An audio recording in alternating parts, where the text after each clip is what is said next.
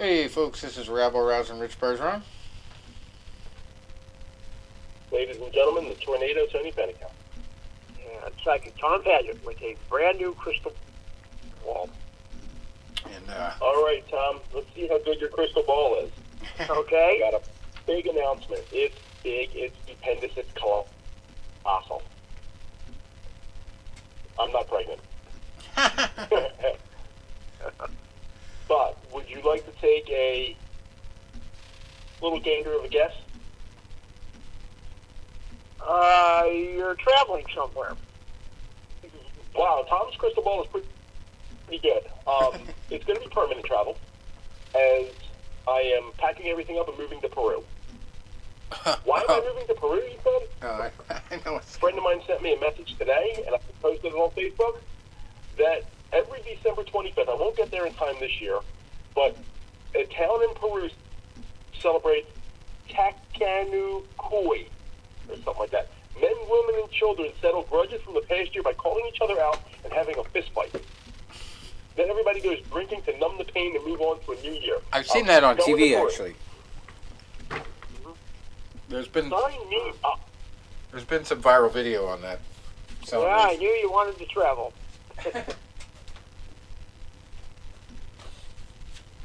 Yep. So, Sounds like a great holiday for me.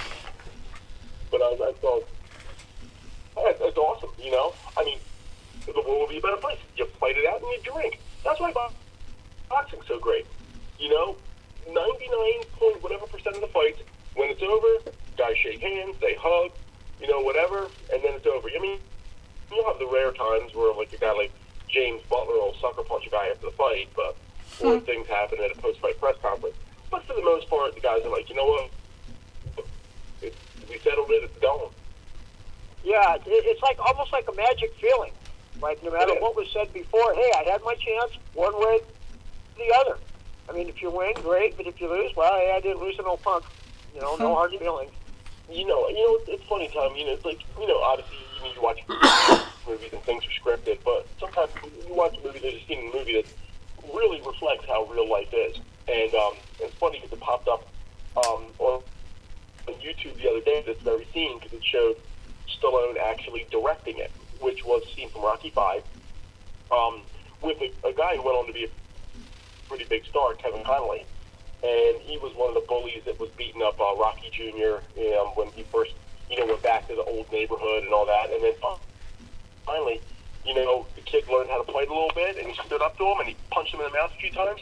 And then the guy was like, he said, you want to end it? Let's end it now. They shook hands, and later in the movie, they're hanging out on Christmas Eve, and, you know, and they became friends. And sometimes that's how it works out. Like, I had guys, in fact, the one guy messaged me a week ago, you know, wishing me a Merry Christmas. We went to school together, and this is a story long before my boxing days, but it's a great story about life. We're in school, and I was kind of an awkward kid. You know, I was in 8th grade, you know, and you're in that teenage years, and everybody's really awkward. And me and my friend Mike and I, who's still my good friend, Dominic's father, we were hanging out one day, and Mike says, you know, these two kids are, you know, talking bad about you. They're making fun of you. So I go over there and I confront the kids, and, you know, nothing happens. We kind of push each other a little bit. But then the one kid, you know, was just being a smart-ass punk. So a couple weeks later, he and I met up at a park, and I hit him, and I, you know, knocked him down. He cried. I hit him in the stomach. And then, so what they were going to do is there was a bigger kid in that class, younger than me, but much bigger. So he was going to try to prove that I was, you know, a term for a cat, and I was a chicken. So he was going to call me out. He was going to say, I want to fight you. He's much bigger. And they were going, and I was going to back down and say no, and then they were going to tell everybody I was a chicken. I was beating up the other kid, but I was afraid to fight him. So he comes up to me, and he goes, I'll call you out. I want to fight you tomorrow. I said, okay, what time? He's like, 3 o'clock after school. I said, okay, where? Whatever park. I said, okay, see you there. And we got there, like, neither of us wanted to fight each other, but in a way we kind of had to. He called me up, and I accepted it because I wasn't backing down, and we fought. And like I said, we were going tooth and nail. He was, like I said, much bigger than me. And at one point, he pushed me, and I tripped. I was on the ground, and he was hitting me, and I powered my way out of it, and I fought back, and I was bleeding. And my friend Mike will tell the story better than anybody. He was like, the fight a street fight lasted so long they had to break it up into rounds and give people like water breaks because it just kept going and going and going. And after it was over, we looked at each other, we shook hands. The next day, we were hanging out in school, and he's a great friend of mine to this day. But it all became down to a point, you know? Sometimes somebody will test you, and if you stand up to them, you'll become their friend because they'll respect you. Yeah, that actually happened And I with me think and with one of my best professional friends fighters, it's even more. in You know? college. I mean, they respect the training you have Without the fight. to go through, how hard it is. But I had a friend in college. He used to push people's buttons like an artist almost. It turns out he was an alcoholic, so that probably fueled it. But he would just grind at you until you like exploded on him, you know. But if you didn't explode on him and you ignored him, he wouldn't give you the time of day. He would just keep chipping away, and once you exploded on him, you know, all right, you're my friend. It was crazy. But yeah, it was just like it took so much though from this kid to get me to break, and I about threw him off the side of a hill one day when he said something. I forget even now but what it was, but man, it was just like, all right, it's on. But he was like that. Like you had to like go back and forth with him a little and show your toughness, even though he would never fight you. Like Right. we had an incident when we got our rings, this big ceremony, junior ring night, and so we were both drinking, but he was drinking more heavily, and there was also a hot tub involved at this condo. It was like a ski lodge condo. So he was drinking hard liquor and sitting in a hot tub all night, and I had to bring him back to his room on campus, and I'm driving his rental car, and I had only been drinking like beer and stuff, you know, and not much at all. So I'm driving his rig, and it's a rental car, and it's his girlfriend comes all the way up from Virginia to Vermont for this event, you know. And he doesn't want to get out of the car when I get to his room. So I open the door, and he starts being a pain in the ass, like he won't get out. So I finally get him to come out, and then he walks around the other side of the car and gets back in. So at this point, I'm fucking rip shit, you know, because I just want to get back to my room and go to sleep, you know. But he's just being drunk and crazy, so I ended up going in after him to try to drag him out, and he reached out and grabbed my ball sack and twisted. And he always used to say that was what he was going to do in a fight. Always. That's the first move he was going to do. Like, so I should have known. But, of course, worst pain in my life, and my first instinct is to start punching him in the head with my giant ring on my hand that I just got from the school.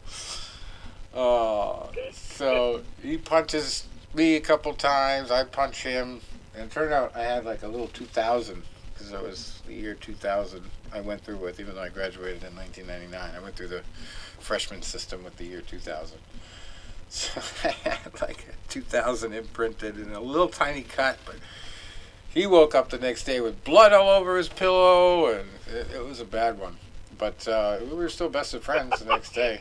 Like, we laughed it off. I mean, You know, that would be a good one to have a film of. I'd have loved to see a camera of that one in the car. That would be on one of those. It's gonna be when I write my novel about the things you get at school. 3 in the morning. Well, when my dog wakes me up and he has to go out and I can't go to sleep, so I start channel surfing and most shocking, wild balls, you know, that kind of stuff. That would have been a good one. Oh, it's a damn miracle though. We didn't really cut each other up with those damn rings. I mean, first night we got them on and we were tooling each other up with them. And that was one of the things, like back in Norwich's like meaner days, that the cadets were known for, like going into bars and fighting people with their brass knuckle rings. You know? So yeah, it could be dangerous. When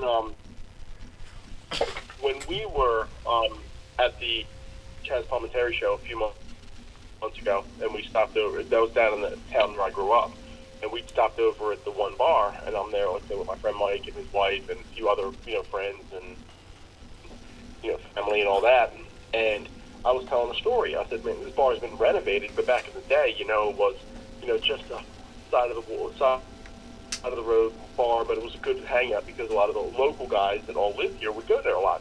And I said, the one night we were there, Thanksgiving Eve, and just chilling out, and two guys I knew got into a fight. The first punch, because they were bigger than me, and the one guy had me screamed. I couldn't see. And when the guy opposing him threw a punch, and he stepped out of the way, I never saw it coming. Hit me right in the face, and he had a ring on, and it cut me open in the chin. And I said, the fists were flying, and I stepped right out. I was like, and I said something to the guy, and I stepped down. And I said, when the cop came, he wanted to interview me because he got blood on me. And I said, listen, I was still fighting at the time. And I said, listen, I get punched in the face 364 days a year. Tonight's my night off. I really didn't feel like getting hit tonight. And then the bartender, who was my friend that I saw again just a few months ago, he said to the police officer, he goes, no, he got sucker punched and did not retaliate. I was like, didn't need to. These guys are bigger than me. I would have dropped both of them. Yeah, it's crazy. Anyway, we got some fights to talk about. And here's something I stumbled across the other day. Yesterday, I think it was. Well, perusing Netflix's options. There's a movie called This Is the Night. Have you heard of this, Tony? This Is the Night. Okay, here's the synopsis. After watching Rocky III on its opening day in 1982, the members of a Staten Island family come away inspired to face their various problems head on.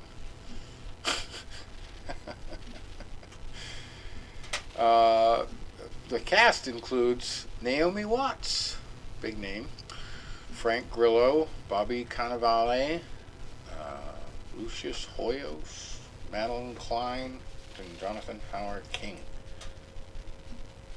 And they say they're putting it in the genres of comedies, dramas, and independent movies. But there's actually a movie about a family inspired by Rocky III now. So, a movie about a family watching a movie. It's weird. Some strange times we live in. But you think Rocky III was that memorable, Tony? Were you there on opening day in 1982? I was 6 years old. I don't know. I don't know. I haven't seen it. I haven't actually watched it. But it was made in 2021. It's just one of the oddest subjects for a movie I have ever heard of. But there it is. Movies inspiring movies. Anyway. I'll tell you, on the boxing front, but real life. Last week I was supposed to originally go to this event down in Glenside, where I grew up, Glenside, PA, right outside of Philly. And then I was given box tickets to Sunday's Eagles game. Oh, right, yeah, I'm getting box seats, baby. Oh, the game's being postponed until Tuesday because of COVID. That's fan-fucking-tastic. Guess I'm going back to this event in Glenside. Well, there's a book that just came out, and it's basically it's more like has like photos and like blurbs about the history of boxing in Atlantic City. And so the one guy that wrote it, his name is John DeSanto, and he does a lot for Philadelphia boxing history. And then there's another guy, Matthew Ward. So they were doing a book signing down in Glenside, about 200 yards from where I grew up, at my cousin's bar. I said, shit, I'm going to go to this. So I went down there and hung out with those guys for a while. And I'll tell you, man, they had a number of former guests of our show in that book, which is pretty cool. Yeah. So, and I was just small talking with these guys. We were talking about different fights. They had Arturo Gotti on the cover. We were talking about Gotti. I sent the one guy the article that I wrote after Gotti passed away. And we were just talking about different fighters back in the day and current fighters. And the one guy looked at me, and he goes, what do you think of Tyson Fury? And we started talking about, Tyson Fury, and I was talking about how I know Sonny Kanto, who had trained with him a few times. And I said, I'll tell you the honest thing I said. I said, back in the day, I did not like Tyson Fury. I I did not like him at all. You know, I thought he was brash. And at the fight that really kind of turned me off, like, I didn't like him for a while, but it was more like a casual dislike. But a fight that I really didn't like him over was the fight with Vladimir Klitschko. Because Fury did little and benefited by Klitschko doing less. It was a horrible fight. You know, Fury moved, jabbed, Klitschko did nothing. And I remember saying after the fight, and I said it on the air, when you have King Kong and Godzilla and they waltz for 12 rounds, I said, that's not what you pay to see. You know, you pay to see King Kong and Godzilla tear down buildings. And I said it was really disappointing. And then, you know, Fury came back. Who cares, right? And one guy I was talking to, Matthew Ward, said he was saying the exact same thing. And I said, but I'm a fan now. I said, I really like Tyson Fury. He goes, so do I. And we both pointed out the moment when we became Tyson Fury fans, and it was the exact same moment. 12th round, Deontay Wilder, when he got up. And he had no business getting up from that right hand left hook combo. No business Pure adrenaline. Getting up from it at all. And then not only did he hang on, he brought the fight right to Wilder, and he basically said, everything I've been through with the mental health and all that, getting up was nothing. You know, fighting back was nothing, because I've been fighting back my whole life. And then when he advocated so much that he was doing for people that were struggling with mental health and all that, and donating a lot of his money. All of his money. Matthew Ward and I said this. All of his purse money. Not liking him to becoming fans. Yeah, exactly. All of his purse money. So I'm going to work on getting these guys on the show for us. But I'm guaranteeing that he must have some side deals to make that possible. He didn't make nothing for that fight. Like, there's got to be like some. Well, there's obviously pay-per-view deals, but still impressive nonetheless to give up your whole purse. I think the first fight he gave it to the homeless, and then the second fight he said he was going to give up the purse too. Maybe this time it was to mental health people, but yeah, incredible stuff. Anyway, we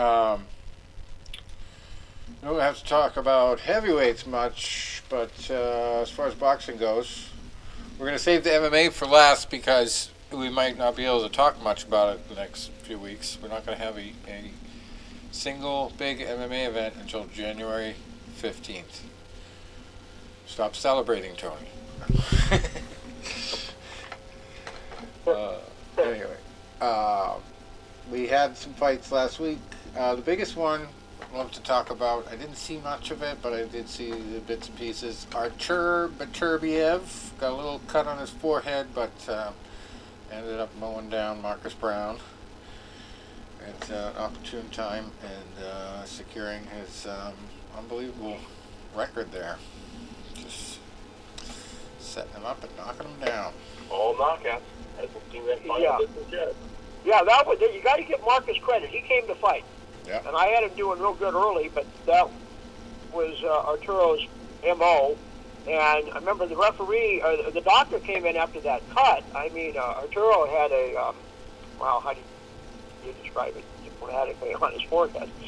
And the doctor said, we're going to give it one more round. So Arturo really had to step it up.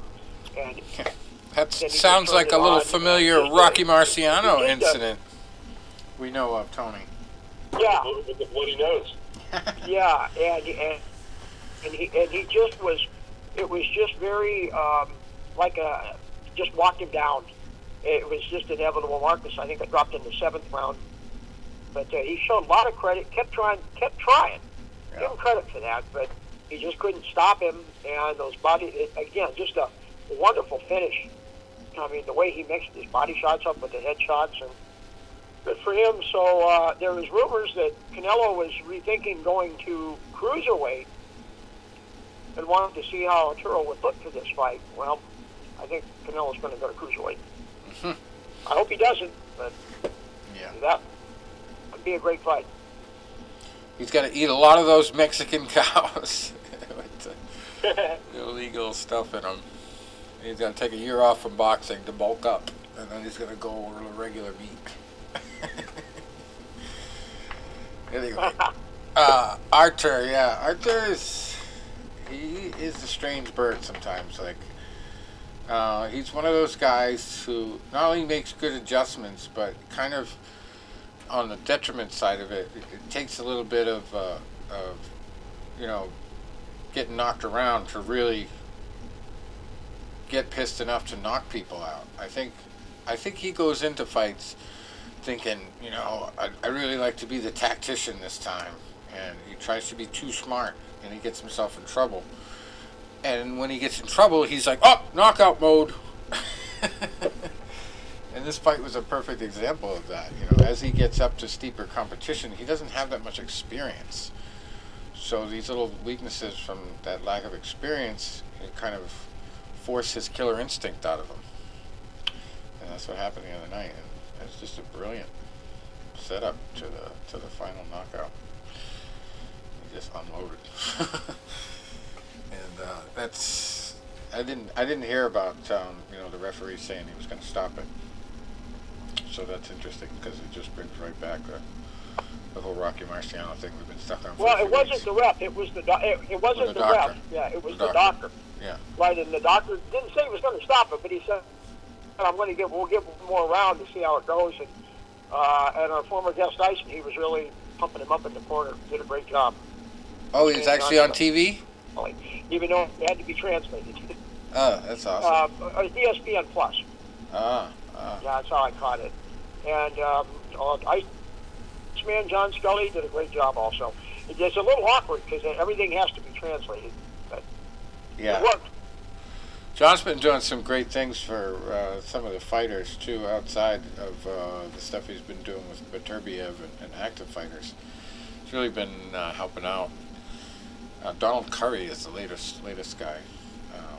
But, like, retired guys in dire straits or, you know, paralyzed fighters. And, you know, I saw the thing about Curry, and I thought to myself, geez, you know, whatever happened to the pay the fighters movement, you know? Even in the UFC, it's kind of died out, you know, and like I've always said, I think Conor McGregor's a schmuck for not trying to fight for that issue and just, you know, making money himself. And he hasn't gone through nearly the blood, sweat, and tears that some of the guys on the UFC roster for 10 years have gone through. You know, you just could fill a book with all the issues that they faced and they're going to face after they retire, because the UFC has pretty much taken all their opportunities away to make extra money as long as they're associated with the UFC. And, you know, especially with all these breakout things going on, you know, freaking triad combat, bare knuckle boxing, and the UFC is able to, like, suck onto these people and make them fight this one, like, big black last blockbuster fight, you know, on their contract, and they do all this crazy stuff, and lifetime rights. It's just nuts. But anyway, the point is, you know, I have registered the website paythefighters.com, and it's either going to be a blog about the subject or a way to sell my book on the subject, because I've collected a lot of notes over the years since we've been doing the show on that whole issue, and I think it needs to be, like, put into a book. And then ultimately it ought to be a website where people are able to contribute, like tipping a waitress or a waiter. You know, you should be able to say, oh, that was a great fight I saw the other night, I want to give that guy some money.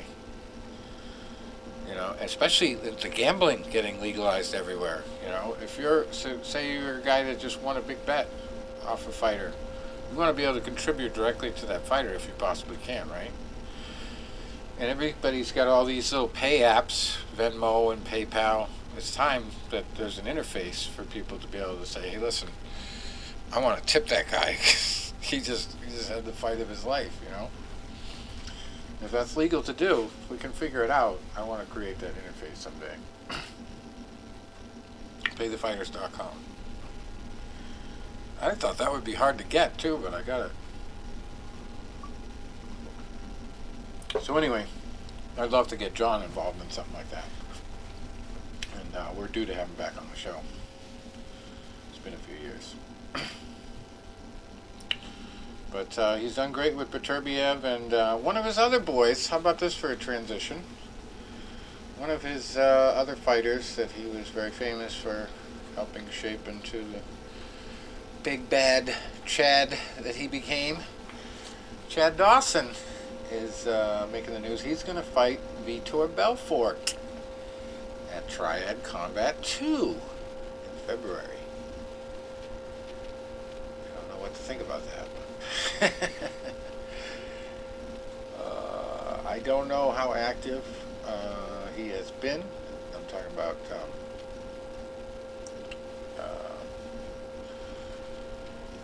not Vitor. We've seen Vitor has been active there, but Chad Dawson, I don't know when his last fight is. I don't know what it says here. This is from Sherdog, so pretty much it's just talking about Belfort, I guess. But okay, so. Well, that sounds like an intriguing matchup, and Rich, got to try to get Sean back on the show again. Yeah. Sean Wheelock. Definitely.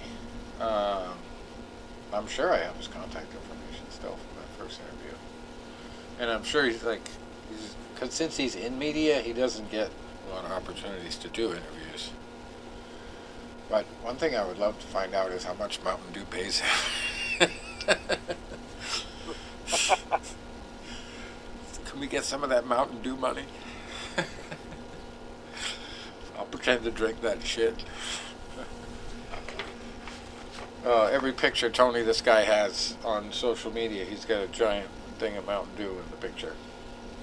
That's 2 liters. It's funny. Anyway, Dawson actually has, according to this, fought 7 times since 2014, most recently going 2-0 in 2019. So, we'll see.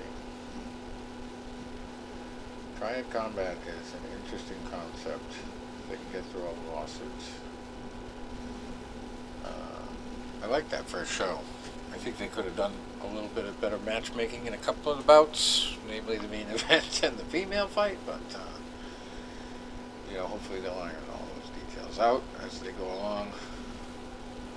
But overall, I like the concept. Smaller surface forces you to fight, less corners, and a little bit of a modified glove and modified rules. It's like a street fight with rules. No takedowns. No takedowns. So. Guaranteed fight on the feet. It's an interesting hybrid, that's damn sure. But anyway, Vitor Belfort versus Chad Dawson. Place your bets. Okay, so we also have a story here about Cub Swanson. He is thinking about a late career move to bantamweight. Knows he can make it. I don't know how difficult it would be, he said. This is one of the easier cuts I've had. I just feel like I'm naturally a little lighter than I used to be. I guess I'm not holding on muscle like I was before. That's a possibility. He's had 21 fights.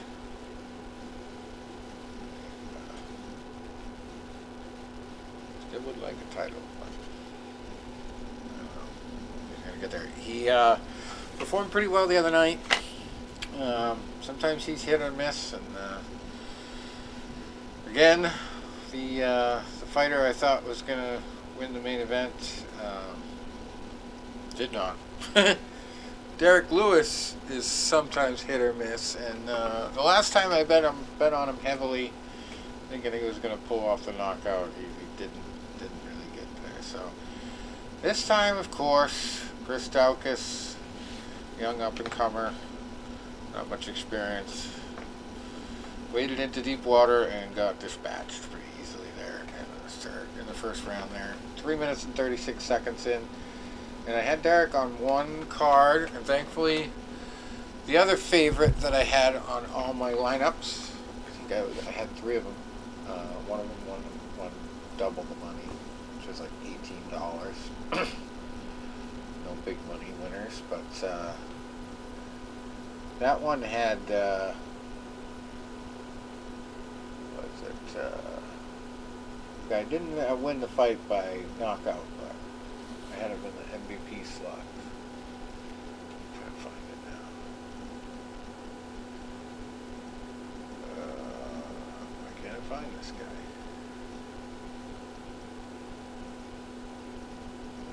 Justin Tuck. No, that's that one.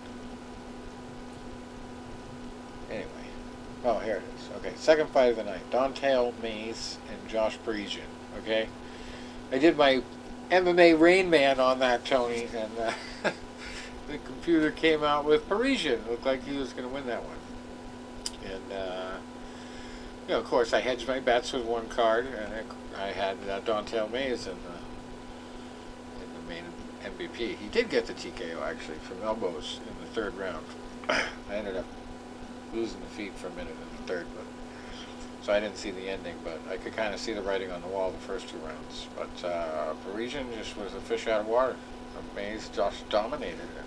You know, overtook him in the third round, obviously. But I also happened to get Jordan Levitt right. I had him on two of the different cards, I think, or one card, and the other sales guy on the other one. And then Melissa Gatto was the one to have. She got a TKO in late in the fight, body kick and punches, 45 seconds into the third round. I did pick Charles Jourdain right over Andre Ewell. Raquel Pennington was a big one I missed. I had Macy on my losing cards. She lost by guillotine choke in the second round, 3 minutes and 7 seconds in, and Raquel looked better than ever. Really sharp and, you know, totally outclassed Jason. And the big one, it was sort of a 50-50, even though Harry Hunsucker has been knocked out 100% of the time he has appeared in a UFC fight. I knew that. I did that analysis going in, but I still picked him on the card. They didn't win the big bucks, but it doubled my money. So he was like my lowest scoring guy there. But Justin Tafa I had on the other ones. I had a feeling he was going to win. And he went with all my favorites. Some of the favorites I picked lost. Gerald Meerschaert also got a rear naked choke submission. And I thought that was going to be a decision. Dustin Stoltzfus was a pretty tough dude, but just couldn't hang with Meerschaert, and he is on a roll. Cub Swanson and Darren Elkins, I also thought that was going to be a war. That was going to go to decision, but of course, Cub pulled off a spinning wheel kick from across the cage, really, and it just had Darren Elkins walking sideways for a couple seconds, and then the punches, and okay, went to the ground. It was over, and sheesh, Elkins, for the reputation that guy has to go out that quickly. That's some special stuff from Cub Swanson that's stepping it up. And so he's obviously, you know, trying to show people that he's still 100% in it to win it. And man, that was a great performance on his part. I wish I could have seen that coming, but I just had war in my head. I thought that was going to be, you know, fight of the night for the fact that it was going to be bloody and crazy. But I guess maybe that's what made Cub Swanson react that way and try to win it so quickly, because he didn't want that. But yeah, it was more just the placement of the kick. It's just brilliantly placed. So, you know, yeah, like you said, when he's on, he's on. Yep. And he was on for sure. Yeah. So that was a great one. Gamrot, I knew that one was going to be a TKO. Took him a little bit longer than I thought, but he took out Diego Ferreira by submission from a knee to the body. Ouch. Broke a rib probably. That was in the second round, 3 minutes and 26 seconds in there. And then Ricky Simon was the big one I missed. That was a second round knockout of Rafael Assunção. I thought that was going to go to decision. So that was my analysis, but you know, sometimes you gotta You gotta go. All right, I picked all these fights. I think this is gonna happen. I gotta bet the opposite, like all the way. So sometimes you really gotta hit your bets in that way. Amanda Lemos also was big money favorite. Everybody knew she was gonna win, but I thought she was gonna win by knockout, and she won by split decision, which is not much points. Bilal Muhammad, I had a really good feeling on him. He was on my winning lineup, but again, it was a unanimous decision, not a KO, so I didn't end up with the big money because of little stuff like that. But yeah, Derek Lewis would have been nice to have in the MVP slot instead of just in the regular lineup too. He got to win in quick fashion. And then some other fights I didn't have picked. What was it? Oh no, I think I got everyone.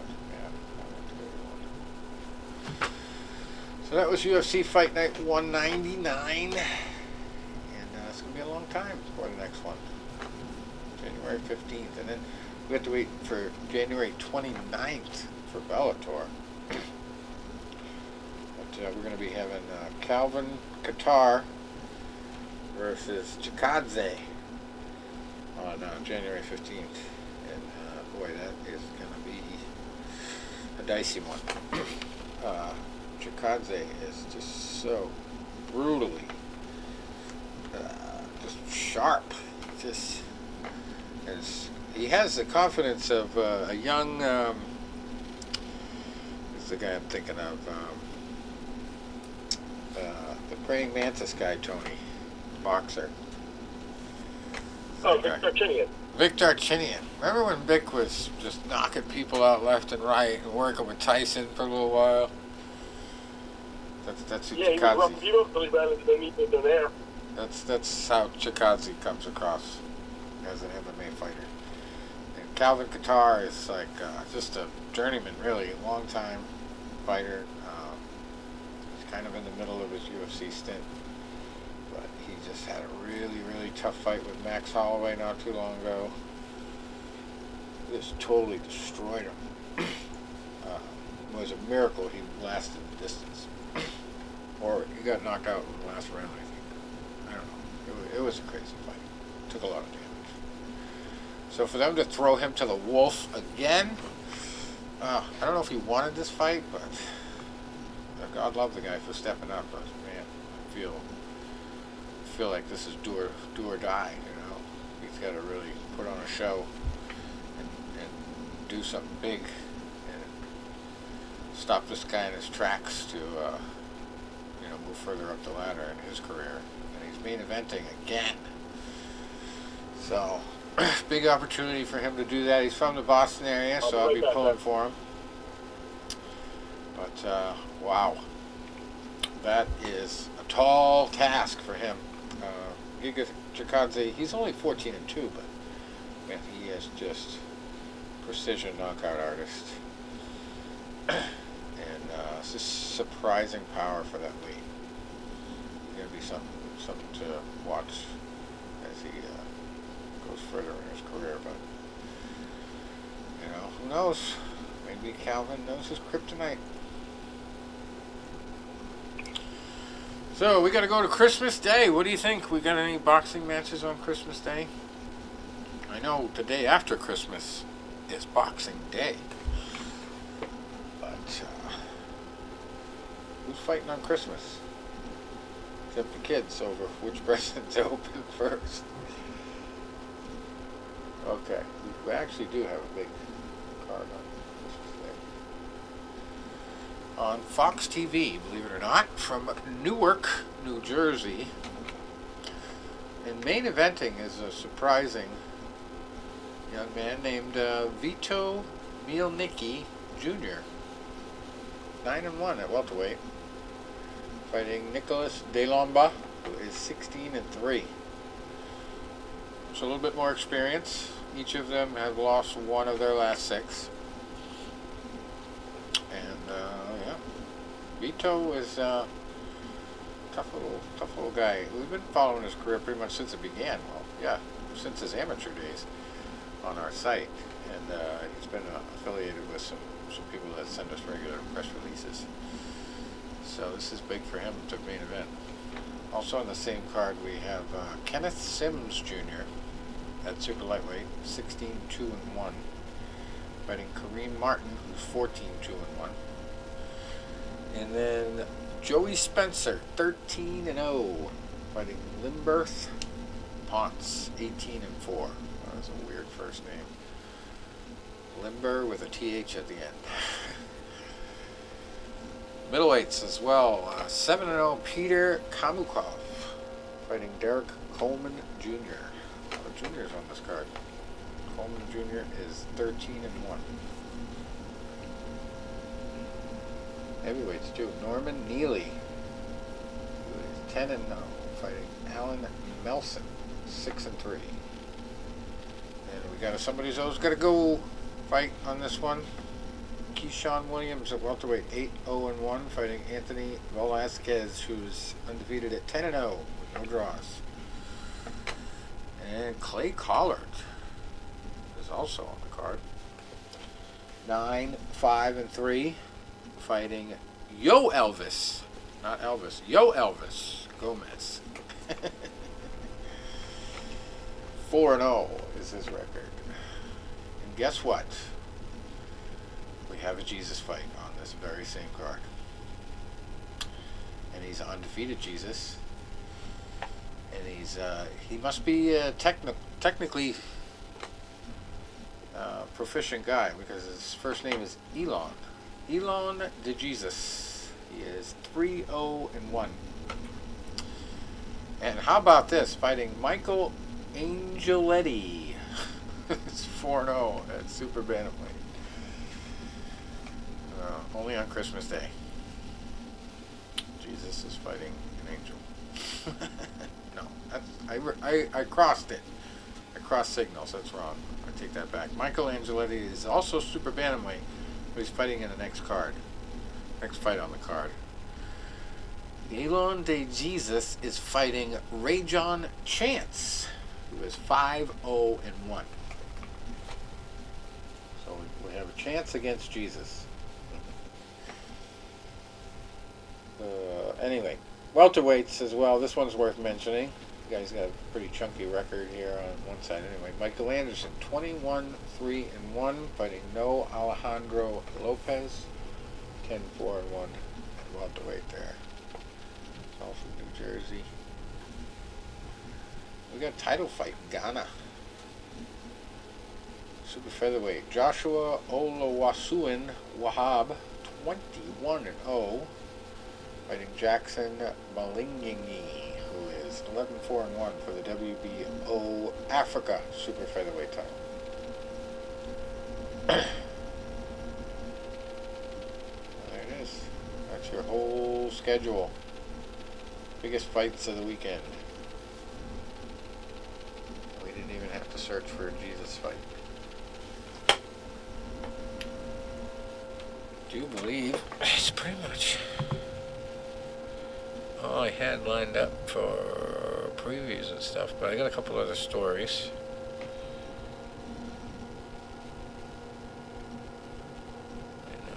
I set aside here.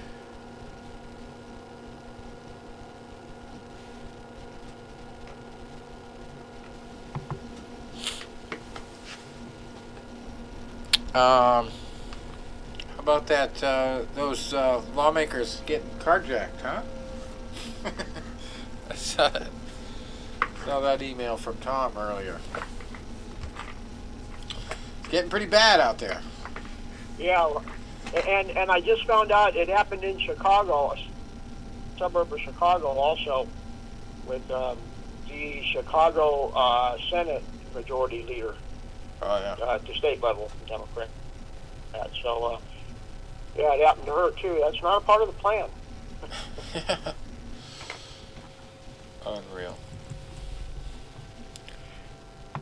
The craziest part to me is these guys doing the smash and grabs. They go and they bust into a Home Depot in big groups, and they steal their sledgehammers from Home Depot, and then they go to the stores and smash out the store windows with stolen sledgehammers. I mean, talk about a lack of work ethic. You know, at least go get a job so you can afford to buy the sledgehammer. Unreal, unreal. It's just ridiculous. I mean, it was like, you know, we were all kind of saying it, even though, you know, a lot of people were up in arms about, you know, whether they could tolerate Trump. The point was, you know, the lesser of two evils in that situation was going to be Trump, as far as what the guy was going to do to the country going forward.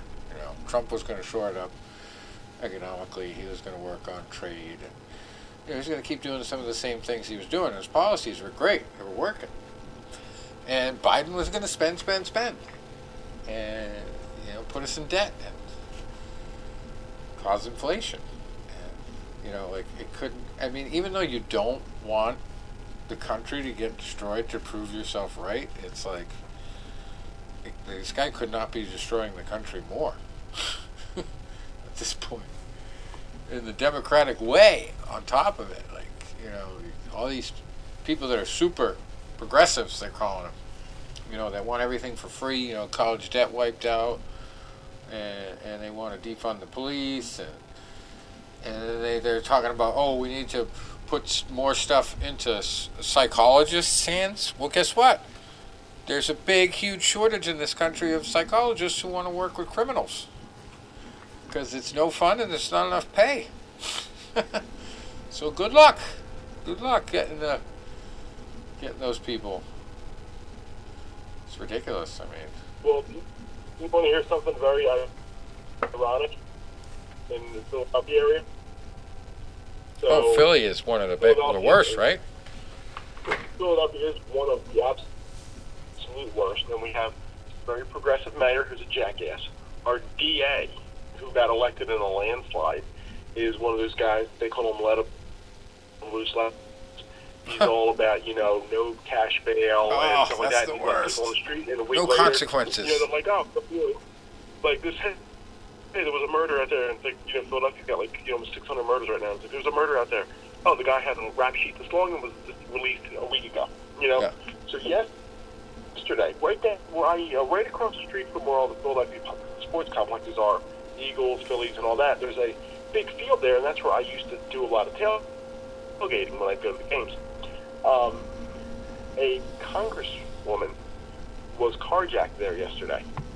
A Democratic congresswoman. A Democratic congresswoman who's big into defunding the police. Congresswoman. A Democratic congresswoman big into defunding the police who is also either married to or dating the Philadelphia very progressive DA.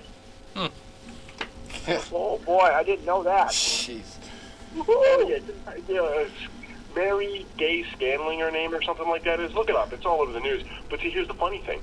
Because they carjacked her, and she had, like, her work laptop in there, they consider that basically a federal crime because it was, I guess, what do you call, I don't want to say political, but you know what I mean, secure, like, the computer and all that, which is basically owned by the U.S. government. So there's no chance of letting this guy loose. Which, why would he? Basically, his own woman just got, held up at gunpoint. But now it's going to be basically a federal crime. Because he had secure documents. Oh, yeah, it gets worse and worse every day. It's crazy. And then, on top of it, you got all these shortages. I went by the gas station at the end of the block today near my house, and no gas, says on all the gas pumps. So I don't know what that's all about. But that's the first time I've encountered that. It's just crazy situation the Democratic Party pretty much across the board has put us in. The Washington Post said we have to get used to a lower standard of living. Deal with it. See how that goes in midterms. And that's presidential election. It's a very positive message. Just get used to a lower standard of living. It's what you deserve. Thank you, brother. Oh, by the way, Tony, before I forget, I watched your Eagles the other night, and first of all, I got to say I've never seen a rarer interception off the back of the foot there, Goddard there. Yeah. He made me some money having him in my lineups the other night for that game. But the best part was when somebody in the audience, during one of the reviews, they were reviewing a play, and the ref comes back to make his announcement, and he was taking forever to activate the mic, and somebody from the stands yells out as loud as possible, "Upon further review, you suck!" That was great.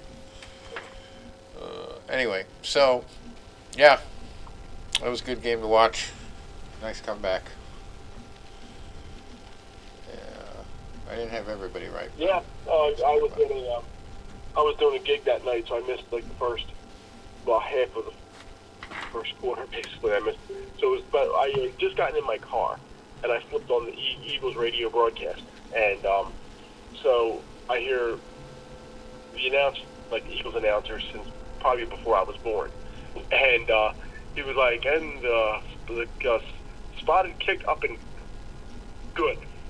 I'm like, well, when he makes a kick announcement like that, whether it's a field or like, and the extra point is good, I'm like, well, I know it's a touchdown just happened, and when he says it like in that like pissed off tone, I'm like, and I know it's the other team's touchdown, and that's what he came out and said was, wow, that was a bad interception, and then he was like, the other team's winning 7-0, then I'm driving home, and the Eagles are driving, they get sacked, fumble the ball, shit, god damn it, and then it's 10-0.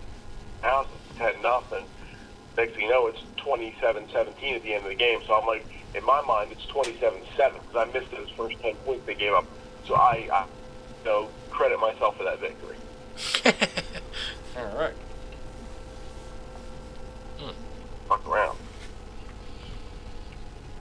As I was saying, a lot of our previous weeks, my fantasy team has been killing it all year. Been killing it. Had a bye last week. Had the most points out of everybody. The two teams in the playoffs, all the teams in the consolation, highest points. I'm rocking and rolling. I'm ready for the semifinals right now. I got 2 players on COVID and another one out for 3 weeks. Are you fucking kidding me? I went injury-free the whole year. We finally get to the playoffs. 2 players on COVID. 2 of my top players on COVID, and one of my starting running backs is on out for 3 weeks. I'm like, are you fucking kidding me? And now I'm projected. I'm an underdog this week. And they're all vaccinated, So, right? All the NFL players are supposed to be vaccinated. well, hopefully by 2. Well, I think they're supposed to be like 90% or something. But what I'm hoping is 2 COVID guys, because they tested on Tuesday, can be cleared to play by Sunday. Right. So. Then I'm it's a crazy world. Then I'm back in the game. I'm sitting here thinking, even further down the line, what are they going to do with the Olympics? Already the NHL players have pulled out. The Olympics are going to collapse, and it couldn't happen to better people than China. With what they pulled with the coronavirus in the first place. But if this keeps up, it makes no sense for anybody to even want to travel that far. Never mind, compete with a bunch of people. And then there's going to be nobody in the stands. There's going to be no tourism. I mean, it's not even worth doing it. Especially to glorify a country like that that's pulling so many, human rights abuses. Freaking.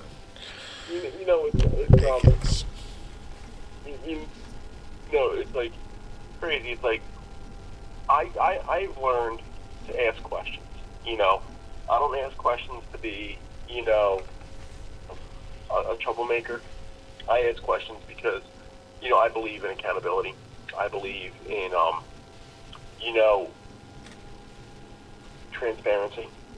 Right. So, the same if we follow the science. And then it's like, okay, and they're saying the vaccine's the safest thing to do. Okay, but then people are still getting infected. Well, but you have less of a reaction. Okay, I can appreciate that. But then they're like, but it's because of non-vaccinated people. But I'm like, okay, so I don't understand it. So you're telling me I am fully vaccinated and boosted as of last week. I also had COVID. So I have so many antibodies running through my system. You know, coronavirus sees me, it like runs and hides. But it's like, well, you have to wear a mask because you can still transmit it. How? I don't get it. And they say, like, mask is not from you to stop you from getting it, from you giving it. I don't think I can get it anymore. Yeah. And the problem is the rules have changed so many times, and like as the days go by, it becomes more of a like we have to sell what's left. You know, we can't let this stuff go bad. Like we got to unload it. It's like it's such a product push to me, and I'm even starting to hear pharmaceutical commercials pushing vaccines. Like instead of just news people saying, "Hey, everybody should be vaccinated," you know, or Joe Biden going out there and making a speech saying everybody should be vaccinated. But the funny thing to me is they've ignored the entire natural immunity debate. Like, is it better? Is it just as good? Like, we don't talk about those studies enough. Because I think, you know, people should have the option of getting the test. And if it says you have the antibodies and you have had it, and you want to trust that natural immunity, you should be able to do that, you know, if you've had it. Especially if you've had a mild version, because that's like pretty much the whole concept of a vaccine. You give yourself a milder dose, and the body comes in and, you know, fights it off. And, you know, you get your antibodies from that process. And it's a little bit different with the mRNA virus, you know, vaccine, but it's the same concept overall. You know, you're introducing a weaker version of the virus than you would get in nature, basically. And you're kind of tricking your DNA to be able to recognize the next real thing. And supposedly the big thing about the vaccine is it's going to prevent you from getting super sick and dying. But people have died who are vaccinated. So, I mean, there is no guarantee. And that's all like, that's as far as really the media that's, you know, 24/7 news networks like Fox News will not necessarily discourage the vaccine, but they won't push it either. You know, so they're getting to that stage where they're saying, well, you know, there are a lot of side effects that people are dealing with, but there are some good stories, you know. And they're still saying it will keep you from getting catastrophic illness. I was working the tree lot last night, you know, and it was pretty dead. We have some, you know, some artificial and some graveyard stuff that people were still popping in to buy, but not last night. So I was just kicking back, watching TV, making fun of it.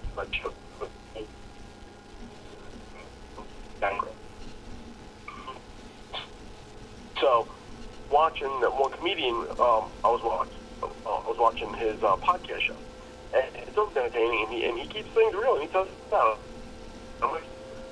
And he's like, now they're going to push the vaccine so much. They have a commercial, and I didn't remember seeing it, and then I didn't saw it last night, where it's a little kid, and he's writing a letter to Santa Claus, and he crosses out toys and stuff like that, and he goes, for Christmas this year, all I wanted the vaccine. And it's like, okay, he goes, and then the comedian was like, first of all, what kid's going to say that? Yeah. You know, I understand kids, like my aunt and her neighbors, like their kids that are young are like, I just want to get the vaccine because they're afraid, you know, they're little kids, you know, they're afraid. They hear this, and they're like, do they want to feel secure? They want to feel protected, and I can appreciate that. The crazy thing about that is, what did they first tell us when COVID first came on the scene about how kids deal with it? Most of them have no problem with it.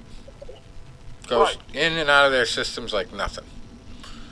You know, so the fact that they would push a vaccine on children so hard just blows my mind. Especially one that they have not put through the paces like a normal drug would be put through. I think they want to do that. I think they want to do that just because, a kid could get it, and then even though they're going to push right through it, they could transmit it to, an adult who. So they want to prevent the kids from getting it, so that's less possible, transmissions. But another friend of mine made a great point. Is this now, prevalent in animals? Can you vaccinate every animal in the world? Right. I don't think. Well, in China, this was a true story. People were dropping their cats and dogs out, top of buildings, out the window, out of their apartments because the news went around that pets could get it. And I thought, because people eat dogs and cats in China that they didn't have them as pets, but I had to read that article to learn that's not true. They're just like us in some ways. They do have their little cats and dogs, but as soon as they realized that cat and dog could kill them, yep, out the window. Reminds me of the clip from that old movie UHF, where the guy says, "Today we are going to teach poodles how to fly." Yeah, when he was throwing poodles. Yeah. Yeah. It was, what was it, Raoul? Wasn't it? Yeah. That was a great movie. And then you look down and he has like a whole pile of poodles down there that have been thrown out the window. Today we're going to teach poodles how to fly. I think it was the same guy that did the Montoya there from Princess Bride. No, different guy. Oh, different the guy that actually played in that movie, he died during filming. Oh, no shit. Not during the movie was still being filmed because he was actually going to get like another scene or two, but he died in a car accident. Oh shit. Yeah, I remember reading that. I was like, oh shit, because they were saying like they wanted to give him another scene or two, but unfortunately he was in a tragic car accident and he did not survive. Wow. The guy that played Inigo Montoya from Princess Bride, he still does like another show now, and it's like that show will be on. It's like one of those crime shows or something. And I'm like, hey, Dad, like, you know who that is? He's like, no, like, my name is Inigo Montoya. He killed my father. His parents who died. Oh yeah, he's in that psychiatric show there, Criminal Minds. That's what he's in, right? Okay. Yeah. I knew it was something like that. He's super old in that, but it's funny. He was good in that. Anyway, getting back to the fight stuff, we also have another fight worth mentioning on Triad Combat 2. The first event saw Kubrat Pulev of Sofia, Bulgaria, pretty much wiping the map with Frank Mir. And Junior Dos Santos is his next opponent. Former UFC heavyweight world champion. And that's an interesting matchup. I don't know if Junior Dos Santos has any better chance than Frank Mir did, though. Maybe if it's a first round knockout, he might have a chance. But I think as the fight goes deeper, Junior has a tendency to go into zombie mode. It's not necessarily like even a hidden thing. Like he's actually admitted after fights to not remembering entire rounds of fighting. So I don't think boxing is going to make that any better for him. But he has taken a little bit of time off, so sometimes that helps people. But the thing is, once you have that button that gets pushed and you're in straight out instinctual mode, that doesn't always go well. The later you get in your career and, the more damage your brain is taken in those situations, I think the more susceptible you are to, bad knockouts. So, Pulev is just fresh off another knockout in this format, and, he's obviously got a little bit more experience in this particular type of event, and he's going up against Dos Santos and more of a boxing skill set. The only thing that Dos Santos might have is that grappling capability to, give him a couple underhooks and,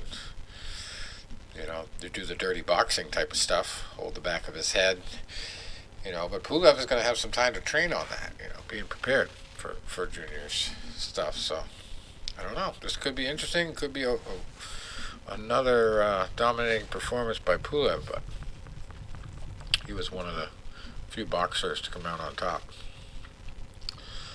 in that first one. So we also already talked about Bad Chad Dawson versus Vitor Belfort. And, of course, we're going to have the final matchup between Shannon Briggs and Quentin Rampage Jackson.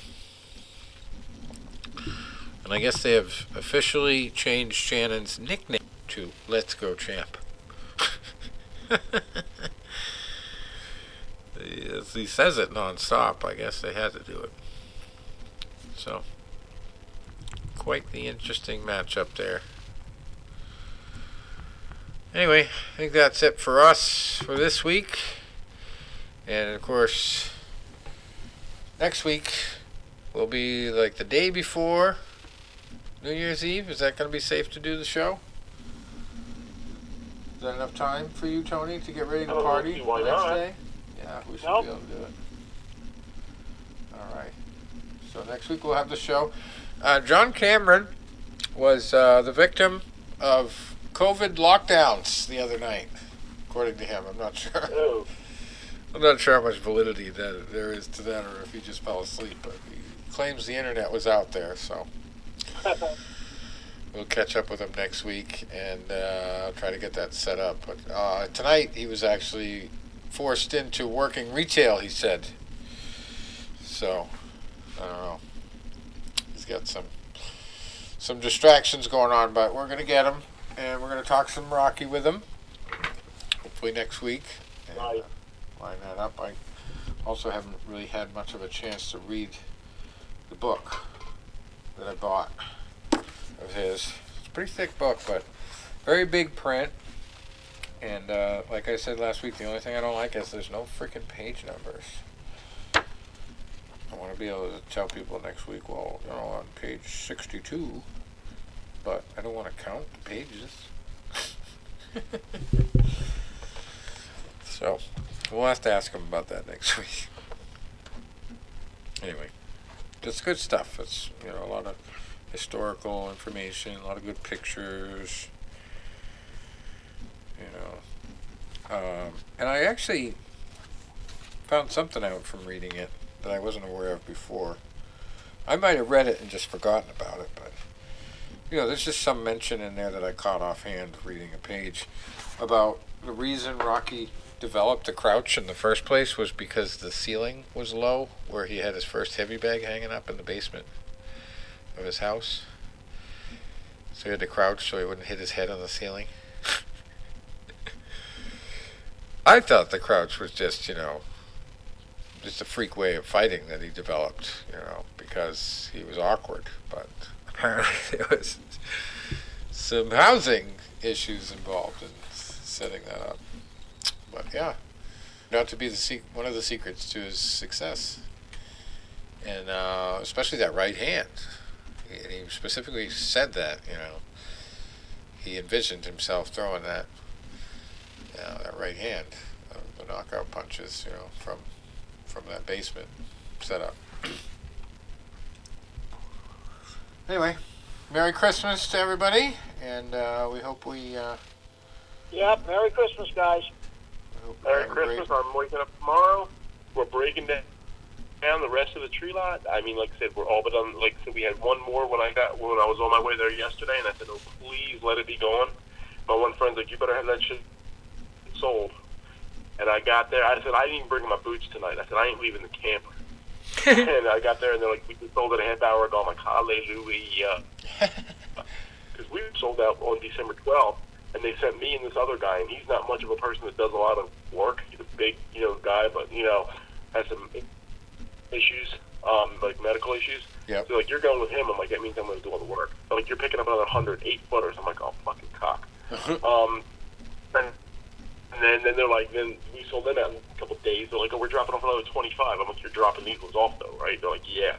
And we were blowing through them. So I mean, I made like a couple grand under the table. Nice little, bonus money. Nice. And it was good. I got to work with some friends. I'm going to wear my Mike Tyson Christmas shirt tomorrow. And I'm cracking the first beer at 9 o'clock in the morning. Beautiful. We're breaking down, and I'm cracking some beers open. Unfortunately, I'm going to have to work for a little while Smoke a stogie or two. to catch up on the time I lost today at the job, but it's mostly work for myself because I was supposed to bring home a bunch of wood in the back of the truck, and I didn't even want to go down into the wood pit after getting it out of there. Just wanted to take it home. So, now I got to go back to the same lot and hope there's better conditions tomorrow, and definitely have the four-wheel drive engaged when I come to that corner. But the craziest thing is this guy that the house belongs to, that these people bought it from, I did work for before, and he had an excavator. Bunch of excavators. That's how the wood is all piled up in the backyard, So it blows my mind why he wouldn't put some giant rocks on that corner to prevent shit like that from happening, He had a machine, he had all the rocks around and stuff. I was like, come on, man. I would have rather had a big old dent in my bumper than to have gone through that experience. Yeah, it's just bad design. Bad design. Everything's built on a slope in that territory. It's right across away from the ski resort up here, so it's just another mountain with instead of ski slopes on it, it's houses. And now all of it's by code, like, not allowed. You can't build on those kind of slopes anymore in the town, but all those places are grandfathered. So yeah, I lucked out though. I tried my luck on a lottery ticket, on a scratch ticket, but did not win. So maybe tomorrow, maybe it'll translate till tomorrow. So we'll see. All right, guys. Adios for this week. All right, peeps. All right, well, you guys have a good one, and enjoy your holiday. Be safe, be merry, be smart, be strong. All right. I made that up. All right, guys. Later, guys. Adios. All right, bye.